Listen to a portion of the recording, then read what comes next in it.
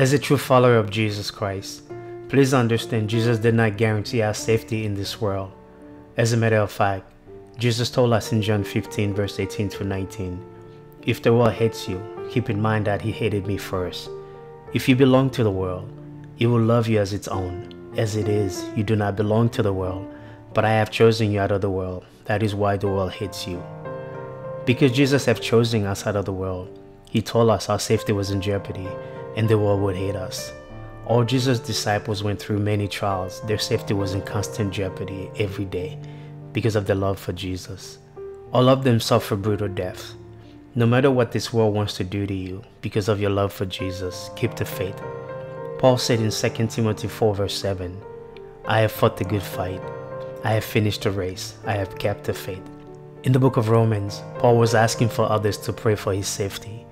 In Romans 15 verse 30 to 31, Paul said, "I urge you brothers and sisters by our Lord Jesus Christ and by the love of the Spirit to join me in my struggle by praying to God for me. I pray that I may be kept safe from the unbelievers in Judea, and the contribution I take to Jerusalem may be favorably received by the Lord's people there." So if God does not promise safety, what does he promise? The Lord's promise for us to have provision over our lives. God promises to guard us from the evil one. 2 Thessalonians 3 verse 3, "The Lord is faithful, who will establish you and guard you from the evil one." God promises to uphold us. In Isaiah 41 verse 10, "Fear not, for I am with you. Be not dismayed, for I am your God. I will strengthen you. Yes, I will help you. I will uphold you with my righteous right hand." God promised to supply all our needs. In Philippians 4 verse 19, "And my God shall supply all your needs according to his riches in glory by Christ Jesus." Jesus promised to give us rest to those who follow him. In Matthew 11 verse 28 to 30, Jesus said, "Come to me, all you who are weary and burdened, and I will give you rest. Take my yoke upon you and learn from me, for I am gentle and humble in heart, and you will find rest for your soul. For my yoke is easy and my burden is light." This rest Jesus spoke of is not relaxation. It is God's presence where all is in order and at peace. It is a spiritual rest God offers to those who trust in his Son Jesus Christ. This rest will give us the assurance that he who began a good work in us will perfect it until the day of Christ Jesus. Philippians 1 verse 6. Today we are going to spend time focusing on Bible promises for safety and rest that God offers us every day in his goodness and love to his words. Confess the scriptures over your loved ones and yourself. Remember, as you confess them, no weapon formed against you will prosper. Isaiah 54 verse 17.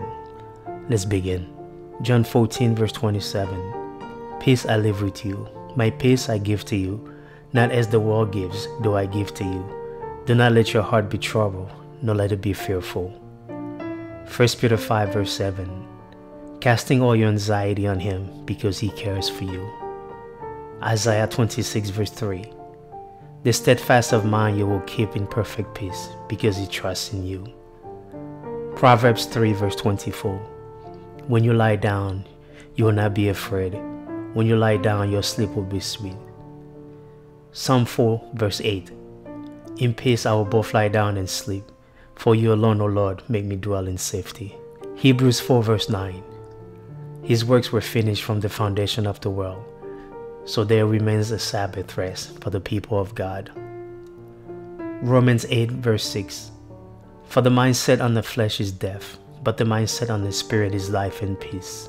Psalms 91 verse 1 and 2.